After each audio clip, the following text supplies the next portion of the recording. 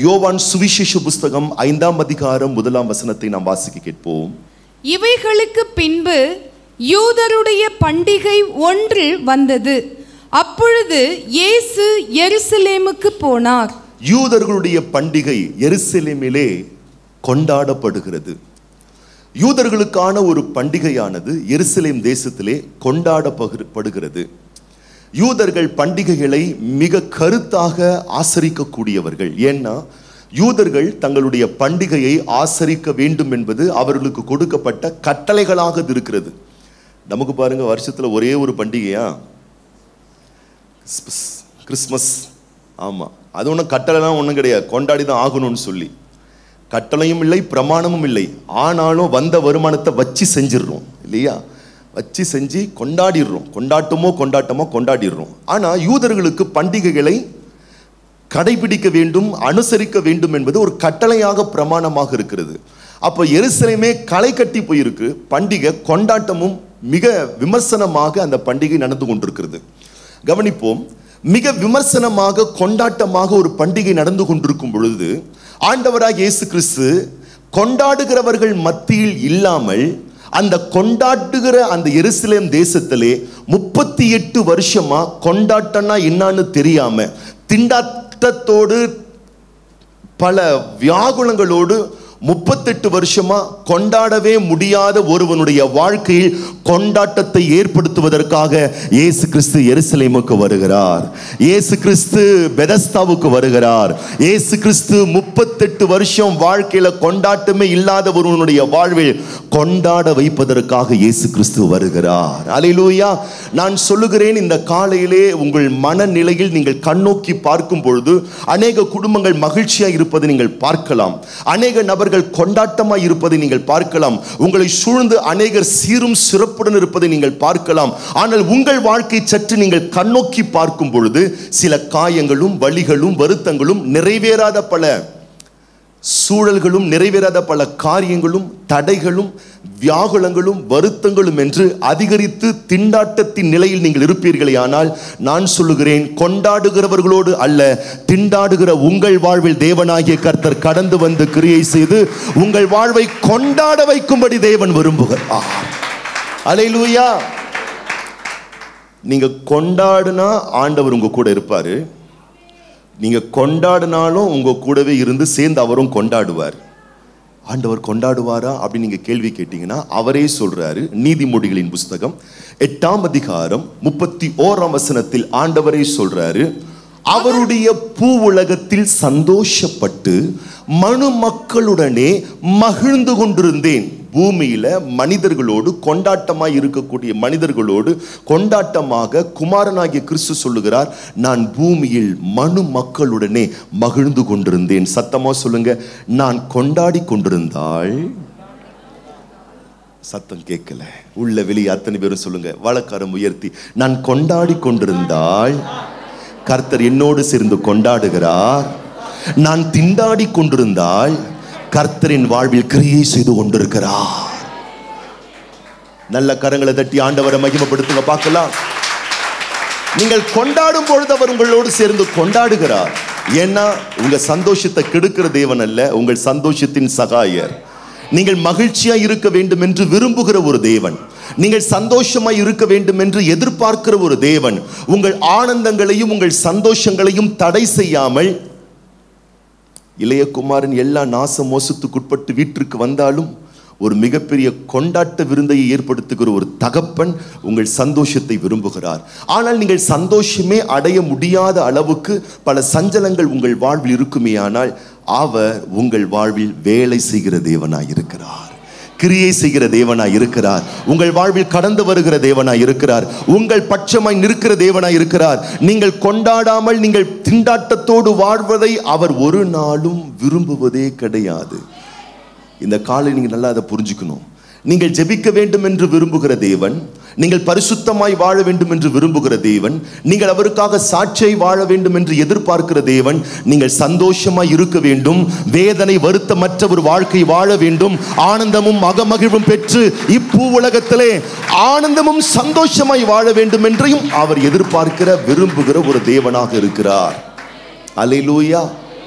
ஆகவேதான் நீங்க பார்த்தீங்கன்னா யோவான் சுவிசேஷ புஸ்தகம் இந்த 5ஆம் அதிகாரத்தில் ஏராளமான குருடர்கள் அந்த பெதஸ்தா என்று சொல்லப்பட்ட அந்த மண்டபத்தில் இருக்கிறார்கள்.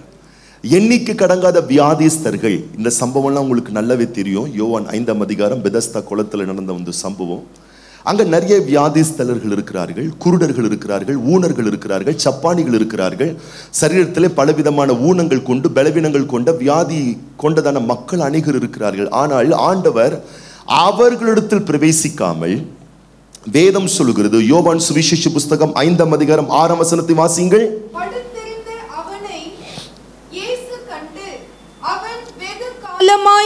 வியாதியஸ்தன் என்று அறிந்து அவனை நோக்கி, சொஸ்தமாக வேண்டும் என்று விரும்புகிறாயா என்று கேட்டார். ஆண்டவர் அநேகர் இருந்தாலும் வெகுவாய் பாதிக்கப்பட்டவனை ஆண்டவர் சந்திக்கிறார்.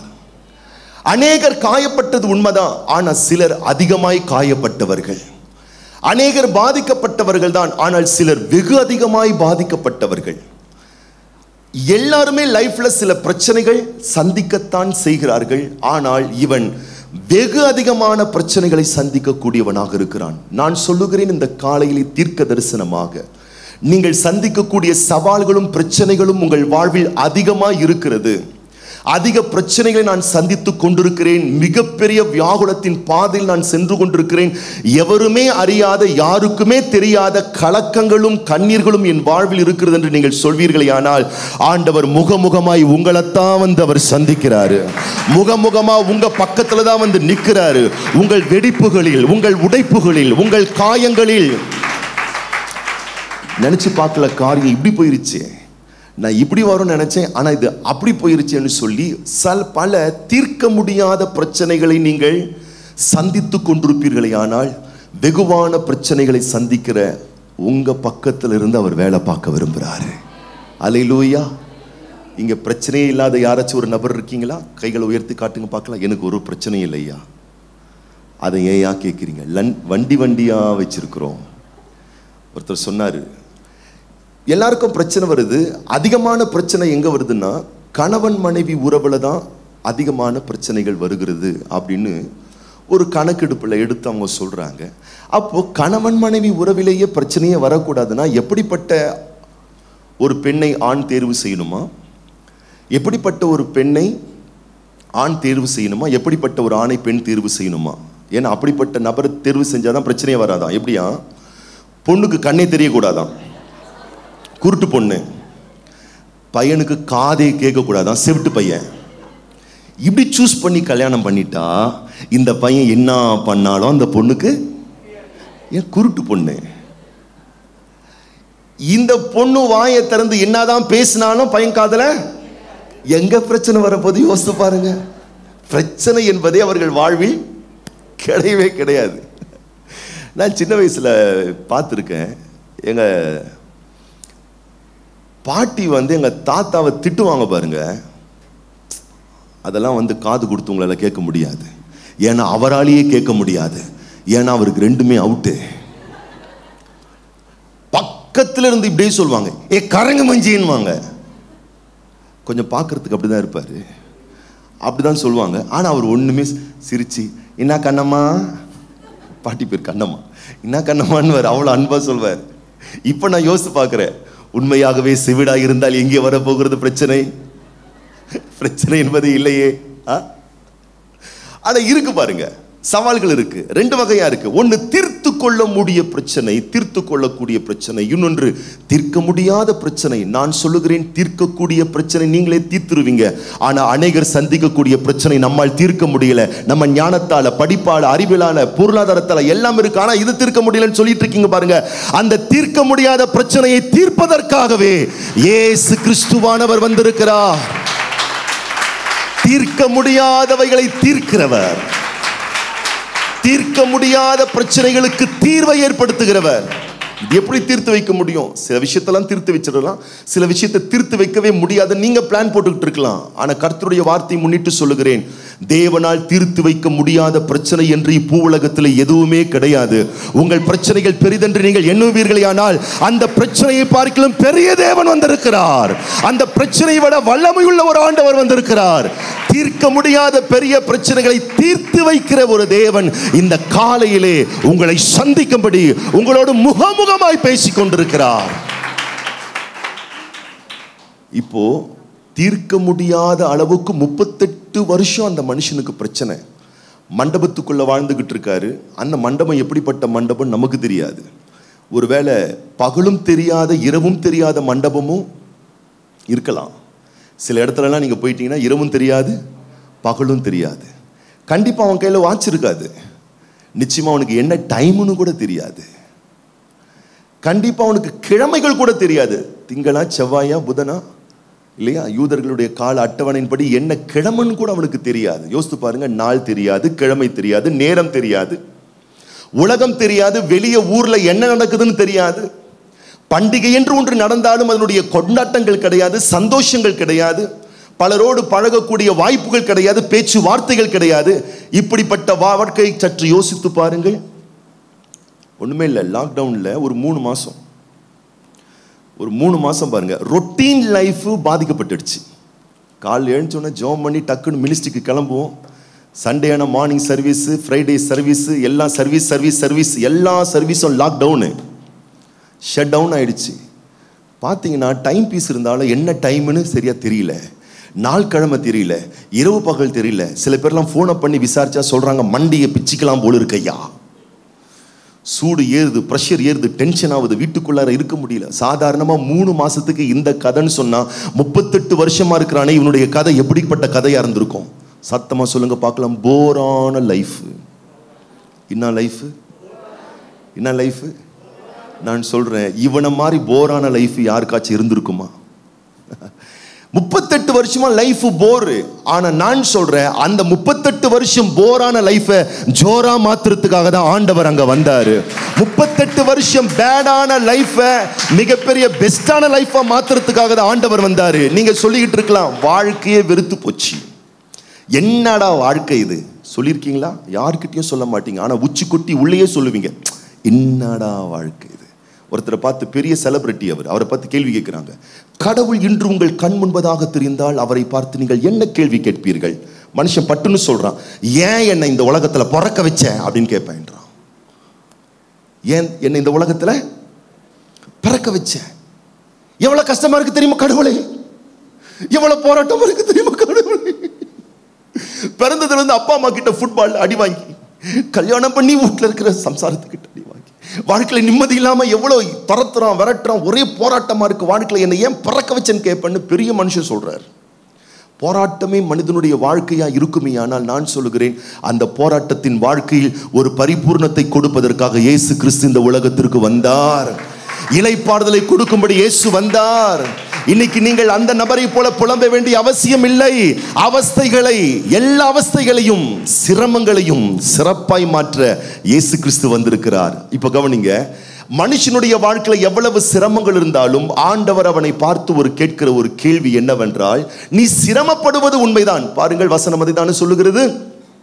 5:6, யோவான் 5:6. படுத்திருந்த அவனை இயேசு கண்டு, அவன் வெகு கால வியாதிஸ்தன். வெகு கால பிரச்சனை, ரொம்ப நாள் பிரச்சனை, நீடித்த நாள் பிரச்சனை. சில பேருக்கெல்லாம் பார்த்தீங்கன்னா ரொம்ப நாள் வியாதி இருக்கும், பல வருஷமா ட்ரீட்மெண்ட்ல இருப்பாங்க. சில பேருக்கெல்லாம் பார்த்தீங்கன்னா பல வருஷமா கடன் பிரச்சனை இருக்கும். சில பேருக்கு பல வருஷமா கணவன் மனைவி பிரச்சனை இருக்கும். சில பேருடைய வாழ்க்கையில தீர்க்க முடியாத ஒரு பிரச்சனை இருக்கும். இப்படிப்பட்ட சூழ்நிலையில ஆண்டவர் உன் பிரச்சனையினுடைய வீரியத்தன்மை என்ன, உன்னுடைய பிரச்சனையினுடைய விளக்கம் என்ன என்று விலாவரியாய் விசாரிக்கவில்லை. அவர் நேரடியா ஸ்ட்ரைட்டா பார்த்து கேட்கிற ஒரே ஒரு கேள்வி என்னன்னா, உன் பிரச்சனை எவ்வளவு பெருசா இருந்தாலும் பரவாயில்ல, நீ சுஸ்தமாக வேண்டும் என்று விரும்புகிறாயா? இந்த காலையில் கர்த்தர் சிலரோடு முகமுகமாய் பேசுகிறார். உன் வாழ்வில் நீ சந்திக்கக்கூடிய அழுத்தங்கள், அவஸ்தைகள், காயங்கள், கண்ணீர்கள், போராட்டங்கள், அது எவ்வளவு பெருசாவனா இருக்கட்டும், ஆனா கர்த்தர் கேட்கிற ஒரு காரியம், விடுதலை அடைய விரும்புகிறாயா? முன்னேற்றம் அடைய விரும்புகிறாயா? வெற்றி காண விரும்புகிறாயா? சுகமடைய விரும்புகிறாயா? 38 வருஷம் சுகவீனமா இருக்கிற ஒரு மனுஷனை பார்த்து கேட்கிற கேள்வி அங்க இது. ஒரு காய்ச்சல்ல ஒருத்தர் இருக்காரு, அவர்கிட்ட போயிட்டு, இந்த காய்ச்சலிலிருந்து சுகமடைய நீங்கள் விரும்புகிறீர்களா அப்படின்னு கேட்டா அவர் மறுபடியும் ஒரு கேள்வி கேட்பார். என்னங்க கேள்வி இது?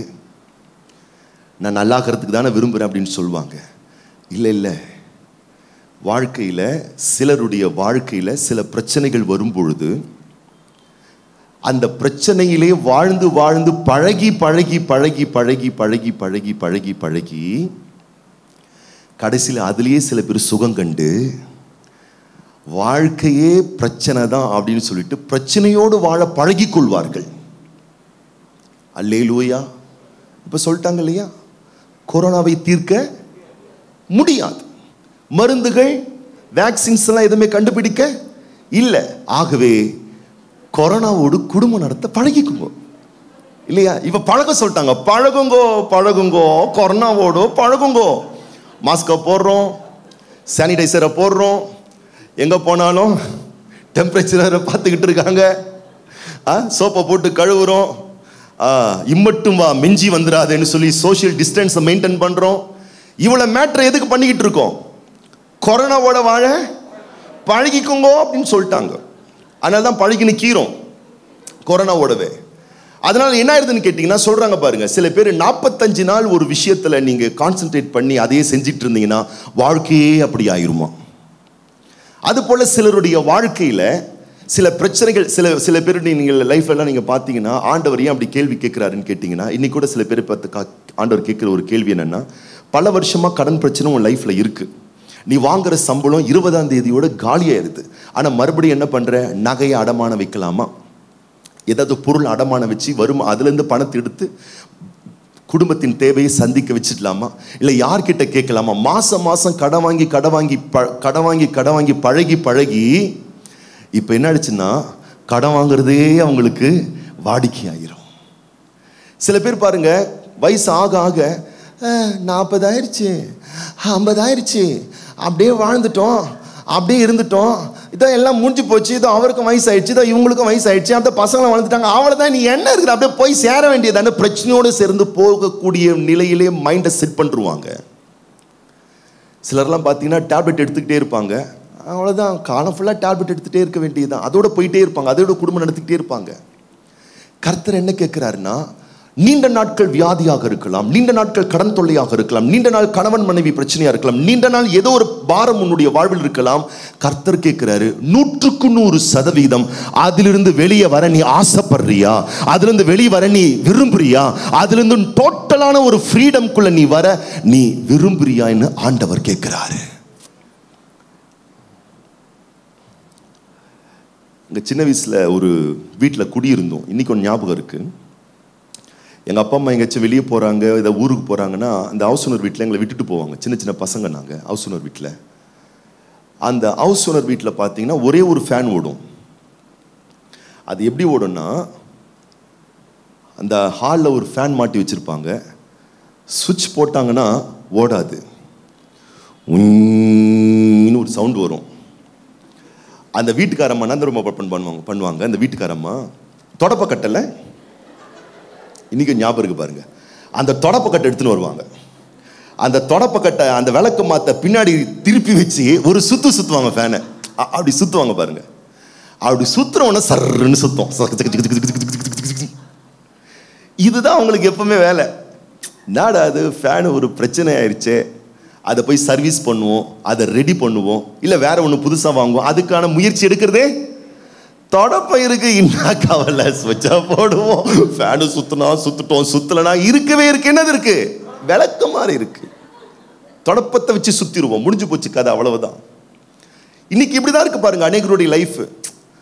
மாசமான 15,000 ரூபாய் வாங்குறோம், பரவாயில்ல, அப்படி வச்சு என்ன பண்ணிடலாம், ஓட்டிடலாம், போதும், அப்படி வச்சு வண்டி ஓட்டிடுவோம்னு அநேகர் வந்து பார்த்தீங்கன்னா இருப்பதில் சிறப்புடன் வாழ்வோம்னு வாய்க்கும் வயிற்றுக்கும் தொட்டுக்கிற மாதிரி வாழ்ந்துக்கிட்டு இந்த கஷ்டத்திலேயே அப்படியே போயிடுவோம்.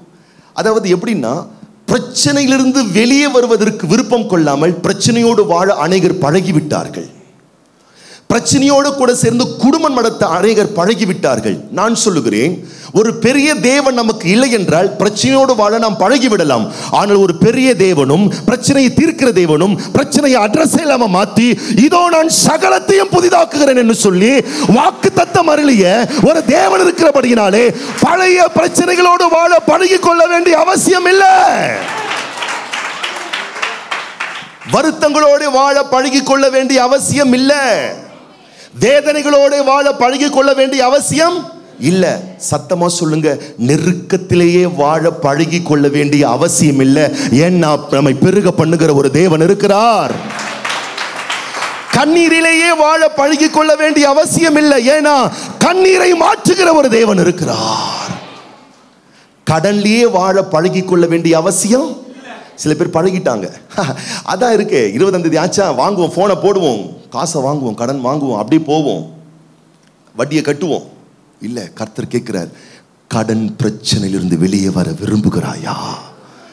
நெருக்கத்திலிருந்து வெளியே வர விரும்புகிறாயா? அழுத்தத்திலிருந்து வெளியே வர விரும்புகிறாயா?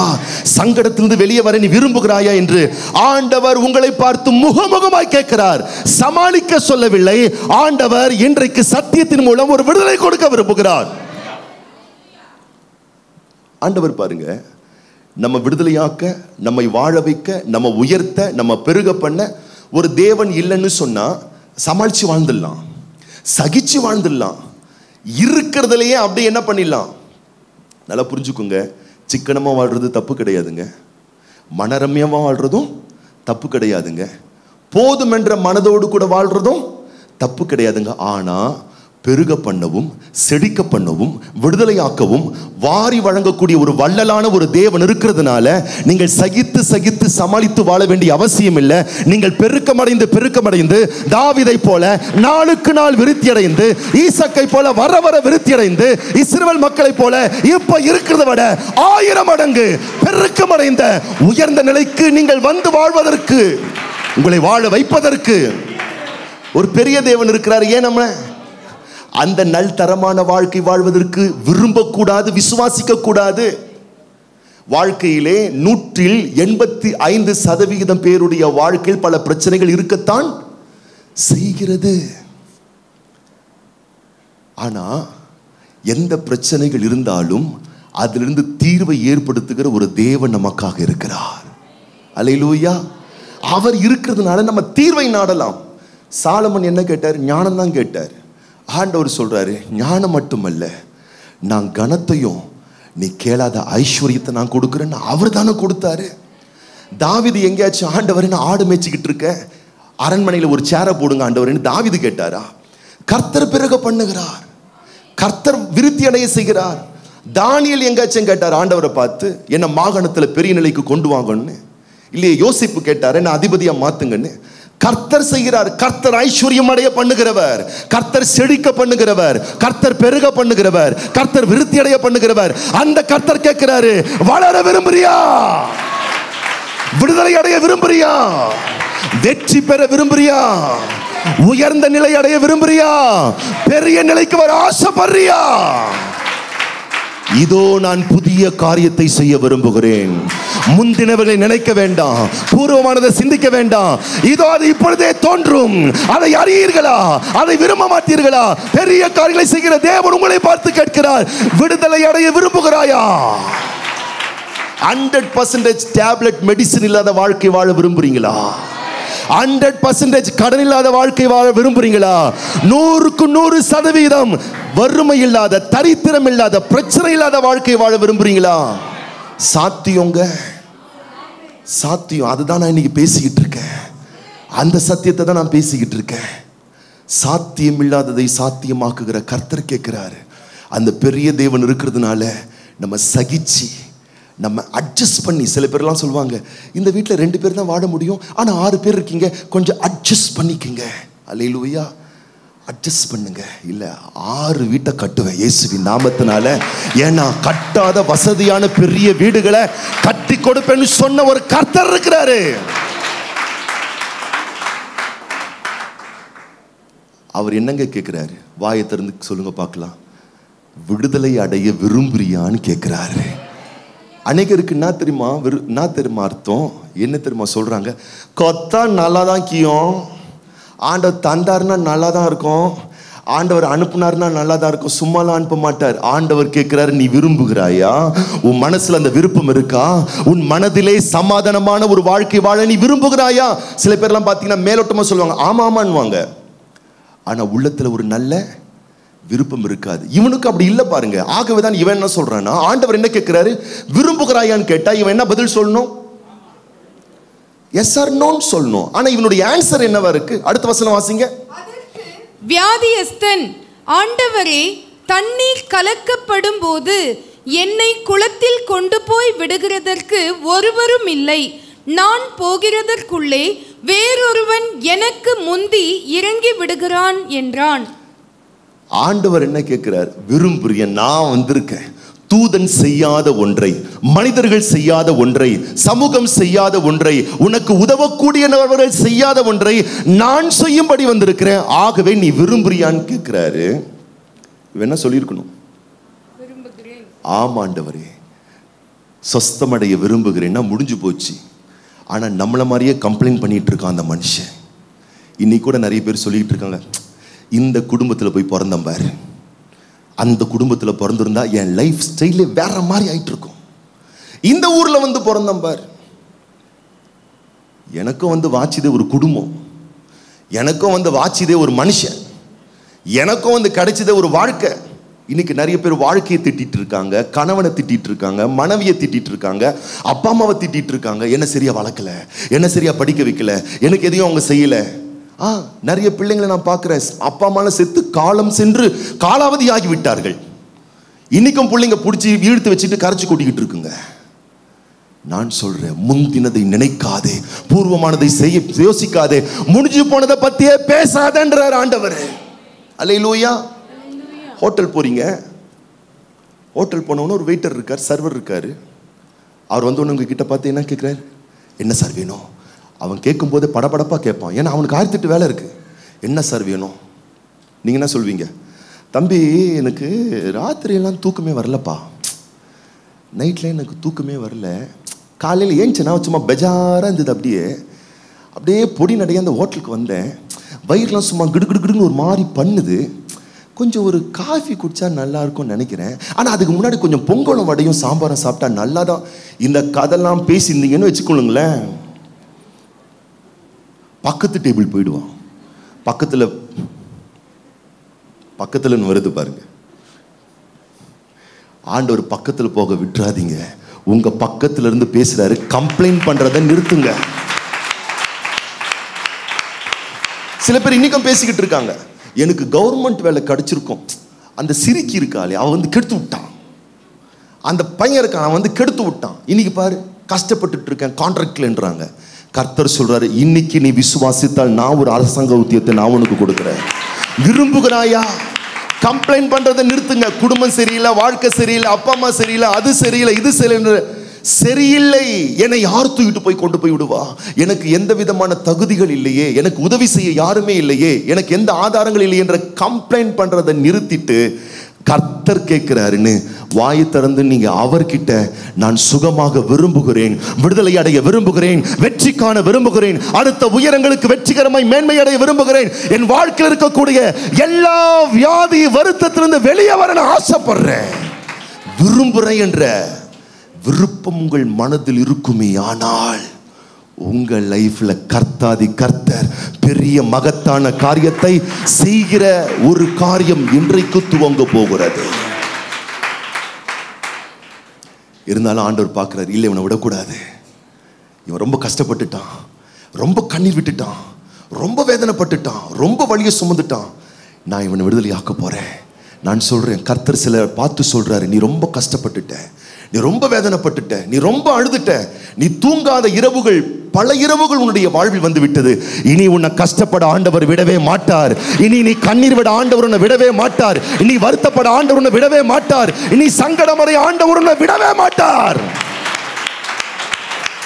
நீ வேதனைப்பட்டதும் பாதிக்கப்பட்டதும் வருத்தப்பட்டதும் போதும். இப்போ கர்த்தர் அவனை பார்த்து சொல்றாரு, 38 வருஷம் உன் லைஃப்ல நீ அனுபவிக்காத சுகமும், 38 வருடமும் நீ அனுபவிக்காத ஒரு விடுதலையும், 38 வருடம் நீ உன் சொந்த வாழ்வில் பெற்றிராத சந்தோஷமும் உயர்வும் உனக்கு கிடைக்கணும்னா 38 வருஷம் செய்யாத ஒன்றை நீ செய் என்று கர்த்தர் அவனை பார்த்து சொல்றாரு. அடுத்த வசனம் சத்தமா வாசிங்க. இயேசு அவனை நோக்கி எழுந்திரு, எழுந்திரு, உன் படுக்கையை எடுத்துக்கொண்டு நட என்றார். 38 வருஷம் அவன் லைஃப்ல அவன் எதை செய்யலையோ அதை செய்யும்படி கர்த்தர் சொல்லுகிறார். நான் சொல்றேன், இதுவரைக்கும் நான் அனுபவித்திராத ஒரு விடுதலை எனக்கு வேணும். இதுவரைக்கும் என் வாழ்வில் கண்டிராத மகிமைகள் நான் காண வேணும். இதுவரைக்கும் என் வாழ்வில் நான் பார்த்திடாத வளர்ச்சியை நான் பார்க்க வேண்டும் என்று நீங்கள் எதிர்பார்ப்பீர்களே, ஆனால் இவ்வளவு நாள் நீங்கள் செய்யாத ஒன்றை நீங்கள் இப்பொழுது செய்ய வேண்டும் என்று தேவன் சொல்லுகிறார். சத்தமா சொல்லுங்க, இதுவரைக்கும் நான் செய்யாத ஒன்றை செய்வதின் மூலம் பெறாத ஒரு ஆசீர்வாதத்தை நான் பெற்று அனுபவிக்க போகிறேன். ஹல்லேலூயா. அவன் 38 வருஷம் எழுப்பி உட்கார்ந்ததே கிடையாது. ஒரு 3 மணி நேரம் சர்வீஸ். இப்போ 1 ஹவர்ல முடிச்சிடுறோம் இல்லையா? ஃபர்ஸ்ட்லாம் பார்த்தீங்கன்னா 3 மணி நேரம் அப்படியே சப்பலாங்கோல் போட்டுக்கிட்டு, உங்களுக்கு தெரியும் இந்த சைமன் பாஸ்ட் முடிக்கிறாரா, டைம் வராது. 8 மணிக்கு ஆரம்பிச்சார், 11 மணி வரைக்கும் ஆவியானவர் வாயை மூடவே மாட்டேங்கிறார். கம்யூனல் சர்வீஸ் ஆனால் 12 மணி வரைக்கும் போகுது. ஆண்டவர் பார்த்தார், என் பிள்ளைங்களாம் சப்பலாங்கோல் போட்டுக்கின்னு படாத பாடு இந்த சைமன் கிட்ட மாட்டிக்கிட்டு, ஆமா 4 மணி நேரம் சர்வீஸ்ல படாத அவஸ்தை, போடுறா லாக்டவுனை. உங்களுக்கு எல்லாம் விடுதலை கொடுத்திருக்கிறார் பாருங்க. ஆண்டவர் கையை தட்டி ஆண்டவருக்கு மகிமை. 3 மணி நேரம் சப்பலாங்கோல் போட்டுக்கின்னு, அதுனா கோலா காலா ஏதோ ஒண்ணு கீழே காலை மடிச்சு உக்காந்துக்கிட்டு 3 மணி நேரம் நீங்க உக்காந்துக்கிட்டு எழும்பும் போது சில பேர் பட்டுன்னு எழும்ப முடியாது, சட்டுன்னு உட்கார முடியாது, பட்டுன்னு எழும்ப முடியாது. இந்த 3 மணி நேரம் உட்கார்ந்து எழும்புறதுக்கு இவ்வளவு வேடிக்கை இருக்கு. 38 வருஷம் படுத்திருந்தவனால் எப்படி எழும்ப முடியும்? யோசித்து பாருங்க. கற்பனை பண்ணி பார்க்க முடியுதா உங்களால? 38 வருஷம் படுத்துக்கிட்டு இருக்கான். 38 வருஷம் அவன் உட்கார்ந்தது கிடையாது, 38 வருஷம் அவன் நின்னது கிடையாது, 38 வருஷம் அவன் நடந்தது கிடையாது. இப்ப எழும்ப சொல்றாரு, இவன் கேள்வி கேட்கல. ஆண்டவரே, இத்தனை வருஷம் நான் எழும்பலையே, இப்ப நான் எப்படி எழும்ப முடியும்னு கேள்வி கேட்கல. அடுத்த வசனம் சொல்லுகிறது, 9ஆம் வசனம், உடனே, சத்தமா சொல்லுங்க, உடனே அந்த மனுஷன் சொஸ்தமாகி கையை தட்டி சொல்லுங்க, ஆண்டவர் சொன்ன உடனே செய்யாத ஒன்றை செய்கிறான். தான் படுக்கையை எடுத்துக்கொண்டு நடந்து போனான். அந்த நாள் ஓய்வு நாளா இருந்தது. அவனை தடுக்கிற 1000 விஷயம் இருந்தாலும், என் வாழ்க்கையில் நான் பெறாத ஒன்றை பெற்றுக்கொள்ள செய்யாத ஒன்றை நான் செய்ய போகிறேன். பெறாத ஒன்றை பெற செய்யாத ஒன்றை இன்றைக்கு செய்ய ஆரம்பியுங்க. 24 hours சந்தோஷமா இருந்திருக்கீங்களா? அது காலையில சந்தோஷமா இருப்போம், மாலையில அழுகையா இருப்போம். செய்யாத ஒன்று 24 மணி நேரம் சந்தோஷமா கர்த்தருக்குள் மகிழ்ச்சியா இருந்து பாரு, உன் லைஃப்ல வராத பிளஸிங்ஸ் வந்துரும். செய்யாத ஒன்று. என் லைஃப்ல நான் உபவாசம் பண்ணதே இல்லை. செய்யாத ஒன்றை உபவாசித்து தேவ சமூகத்தில் ஜெபித்து பாருங்கள், நடக்காத அற்புதங்கள் உங்கள் வாழ்வில் நடைபெற ஆரம்பிக்கும். ஒரு கம்பெனியில் வேலை செய்கிறீங்க, ஒரு ஃபேக்ட்ரியில் வேலை செய்கிறீங்கன்னா உங்களுக்கு நல்லா தெரியுது, பல வருஷமாக வேலை செய்கிறோம். எஜமான் ஓனர் சம்பளம் ஏற்ற மாற்றாருன்னா கம்முன்னு உம்முன்னு இல்லாமல் வாயை திறந்து ஓனரை பார்த்து கேளுங்க. அல்லேலூயா. நாங்கள் கேட்டெல்லாம் பழக்கமே இல்லையா? கிடைக்கவே கிடைக்காது. அல்லேலூயா. என்ன பண்ண, ஓனர்கிட்ட போயிட்டு, இத்தனை வருஷமா செய்கிறேன் ஐயா, குடும்பம் பெருசாகி போச்சு, குட்டிங்கெல்லாம் பிறந்துட்டாங்க, தேவைகள் அதிகமாக இருக்கு, கேளுங்க. கேட்டிங்கன்னா, இன்னைக்கு சில பேருக்கெல்லாம் கேட்கறதுக்கே தயக்கம். நான் சொல்றேன், கேட்டீங்கன்னா சில பேர் இப்படி கூட கேட்டா கொடுத்துருவாங்களா? கொடுத்துருவாங்களோ இல்லையோ, கேளுங்கள், கேளுங்கள், கேளுங்கள். அல்லேலூயா. கேளுங்கள், வாயை திறந்து கேளுங்கள். இதுவரைக்கும் கேட்காத ஒன்றை கேளுங்கள். கர்த்தர்கிட்ட மட்டும்தான் கேட்பேன்னு அடம் பிடிக்கிறத தவிர்த்து, யாரிடத்திலிருந்து உங்களுக்கு உதவி வர வேண்டுமோ அவங்க கிட்ட வாயை திறந்து கேளுங்க. அவர் தான் சொல்லிட்டாரு, கேளுங்கள் கொடுக்கப்படும். அவர் சொன்னார், என்கிட்ட கேளுங்கன்னாரா?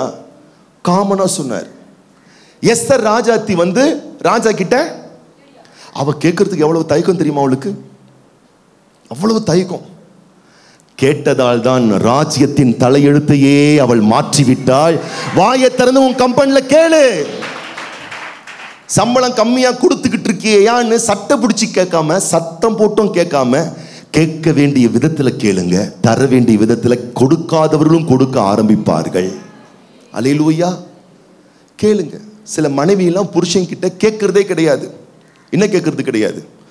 என் மேல அன்பாவே இருக்க மாட்டார், என்கிட்ட பேசவே மாட்டார், என்னை கொஞ்சவே மாட்டார். ஏன்? உன் வாயை திறந்து அந்த மனுஷன்கிட்ட கேட்டா என்ன உனக்கு? அன்பு இருந்தா அவரே செய்யணும் இல்லையா? அன்பு இருந்தா அவரே கொடுக்கணும் இல்லையா? அன்பெல்லாம் இருக்கு, ஆனா கொடுக்க மாட்டாரு. கேட்டாதான் கொடுப்பாரு, தேடினாதான் கொடுப்பாரு. அல்லேலூயா. கேட்கணும். மனைவி கேட்கணும். ஏங்க ஏன கொஞ்சவே மாட்டீங்க? ஐயோ பாஸ்டர் வெக்கமா வருது. புருஷன் கேட்கணும் மனைவி கிட்ட, ஏம்மா இப்படிலாம் பேசுற? அப்படிலாம் பேசாத, கனிவா பேசு, காதலா பேசு, அன்பா பேசு, பாசமா பேசு. ஆரம்பிச்சிட்டாரா இவர் லெக்சர்? அங்கதான் வருவேன். ஏன்னா எனக்கு நல்ல நம்பிக்கை இருக்கு. குடும்பம் சரியாயிடுச்சுன்னா, வீடு சரியாயிடுச்சுன்னா நாடு சரியாயிடும்ன்றதுல நான் உறுதியா நான் நம்புறேன். அல்லேலூயா. ஒவ்வொரு வீடும் சூப்பர் ஆயிடுச்சுன்னா சபையும் சூப்பர் ஆயிடும், தேசமும் சூப்பர் ஆயிடும். கேளுங்கள், வாயை திறந்து கேளுங்கள். கேட்காத ஒன்றை இன்றைக்கு கேளுங்கள். கிடைக்காத ஒன்று உங்களுக்கு கிடைக்க போகிறது. செய்யாத ஒன்றை செய்யுங்கள். எப்பவும் கம்ப்ளைண்ட் தானே பண்ணிக்கிட்டு இருக்கீங்க, இனிமேல் பாராட்ட பாருங்க. அல்லேலூயா. புருஷனை பாராட்டுங்க, மனைவியை பாராட்டுங்க, சொந்தங்களை பாராட்டுங்க. கல் எடுத்து அடிச்சாங்களே அவங்கள கூட பாராட்டுங்க. அல்லேலூயா. செய்யாத ஒன்றை செய்து பாருங்கள், பண்ணாத ஒன்றை செய்து பாருங்கள். நடக்காத ஒன்று உங்களுக்கு நடக்க ஆரம்பித்து விடும். ஏன்னா நான் என்ன சொல்றேன்னா, நல்ல கவனிங்க. அந்த மனுஷன் படுத்துக்கிட்டு இருக்கானே 38 வருஷமா, அவனுடைய கை செத்து போயிருக்கும். சில பேருக்கு உடல்ல ஏதாச்சும் ஒரு பகுதியில் தான் ஊனம் இருக்கும். ஆனா அவன் தலையிலிருந்து கால் வரைக்கும் ஒட்டுமொத்த ஊனம் அவனுடைய லைஃப்ல.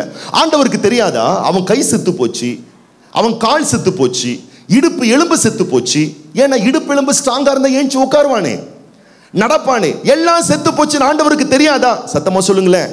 தெரியும். தெரிஞ்சும் ஏன் நடக்க சொல்றாருன்னா, இப்போ நீ நடக்கல, நான் சொன்ன வார்த்தையின்படி நீ நடக்க போற, என் பலத்தின்படி நீ நடக்க போற, என் ஸ்ட்ரென்த்தின்படி நீ நடக்க போற. ஆகவே நீ நடப்ப. உன்னால செய்ய முடியும். உன்னால முடியும். உன்னால் முடியாத ஒன்றை தேவன் சொல்லவில்லை. எரேமியான ஒரு தீர்க்கதரிசி இருக்கிறாரு பாருங்க, அழுமூஞ்சி தீர்க்கதரிசி. புலம்பி புலம்பி கடைசியில புலம்பலையே எழுதிட்டாரு அவர் தான். ஆனா அவர் லைஃப்ல எக்கச்சக்கமான எதிர்ப்புகள், போராட்டம். ஆனா இப்ப என்ன நடக்குதுன்னு அவர் சொல்றாரு, நான் பலவீனமானவன், நான் அழுமூஞ்சிதான், நான் புலம்புறவன் தான். ஆனா எரேமியா தீர்க்கதரிசியின் புஸ்தகம் 20ஆம் அதிகாரம் 11ஆம் வசனத்துல வாசிங்க பார்க்கலாம். எரேமியா 20:11. கர்த்தரோ பயங்கரமான பராக்கிரமசாலியாய் என்னோடு இருக்கிறார். ஆகையால் என்னை துன்பப்படுத்துகிறவர்கள் மேற்கொள்ளாமல் இடறுவார்கள்.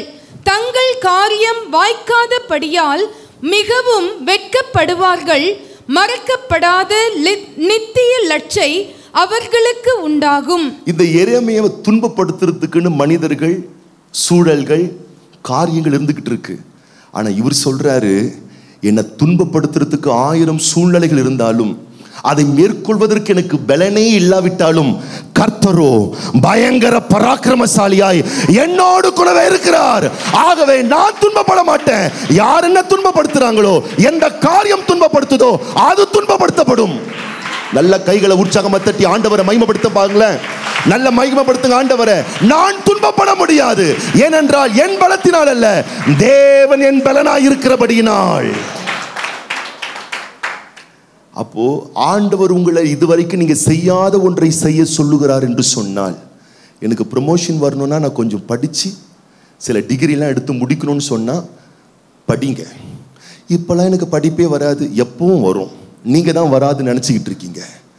செய்ய முடியாத ஒரு விஷயத்தை வேலை எடுத்து செய்யுங்க. முடியாது என்று சொல்வதற்கு உலகத்தில் எதுவுமே கிடையாது, எல்லாமே முடியும். 100 வயசு ஆபிரகாமாலேயே ஒரு பிள்ளையை பெற்றுக்கொள்ள முடியும்னு சொன்னா, உங்களுக்கு நான் 100 வயசு ஆயிடுச்சு. எது முடியாது நீங்க நினைக்கிறீங்க? எல்லாமே கூடும். விசுவாசிக்கிறவனுக்கு எல்லாமே கூடும். நான் என்ன சொல்றேன்னா, நீங்க தனியாய் செய்யவில்லை, தேவனுடைய துணையோடு செய்து கொண்டிருக்கிறபடினால் எல்லாம் செய்ய முடியும். முடியாதென்று எதுவும் கிடையாது விசுவாசிக்கிற தேவ மக்களுக்கு. மத்தேயு சுவிசேஷ புஸ்தகம் 14ஆம் அதிகாரத்தில் முடிச்சிரு, 5 நிமிஷம் டைம் இல்லை. மத்தேயு சுவிசேஷ புஸ்தகம் 14ஆம் அதிகாரத்தில் வசனமா சொல்ல டைம் இல்லை. சீஷர்கள் மாத்திரம் படகில் சென்று கொண்டிருக்கிறார்கள்.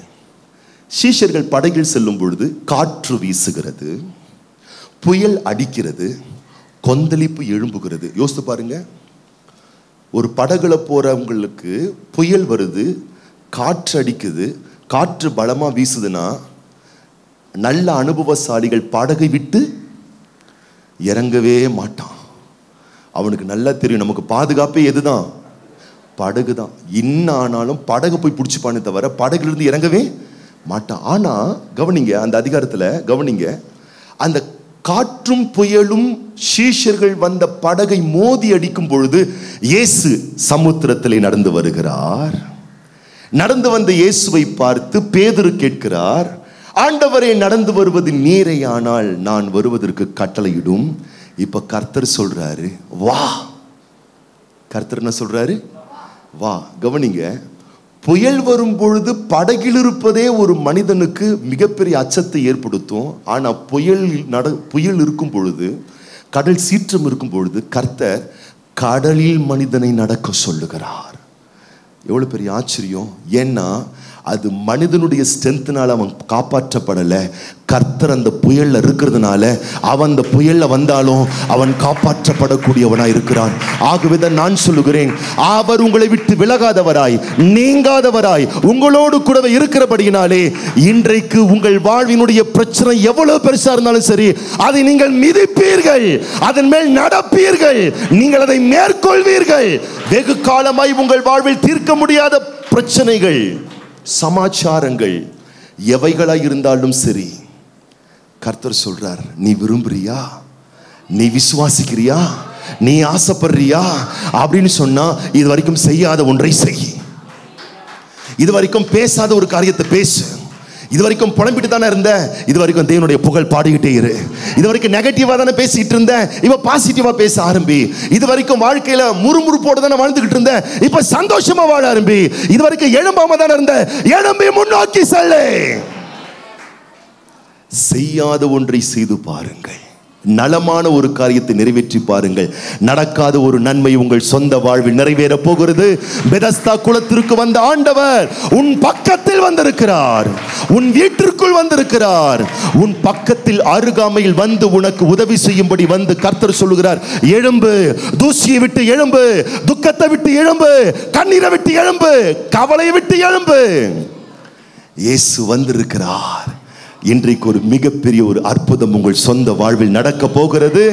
இதுவரைக்கும் செஞ்ச காரியத்தை செய்யறதை நிறுத்திட்டு, இதுவரைக்கும் நான் நம்பினேன், ஆனா இனிமேல் உறுதியா நான் நம்ப போறேன். இதுவரைக்கும் விசுவாசிக்காத அளவுக்கு நான் விசுவாசிக்க போறேன்னு சொல்லி பாருங்க. இதுவரைக்கும் நடக்காத அற்புதங்கள்லாம் உங்க லைஃப்ல நடக்க ஆரம்பிச்சிரும். இதுவரைக்கும் நம்பாத அளவுக்கு நான் நம்ப போறேன்னு சொல்லி பாருங்க. இதுவரைக்கும் நடக்காத காரியங்கள் நடக்க ஆரம்பிச்சிரும். இதுவரைக்கும் ஆண்டவர் மேல நான் வைக்காத அன்பை நான் வைக்க போறேன்னு சொல்லி பாருங்க. அந்த அன்பு உங்களை ஜெயிக்க வச்சிரும்.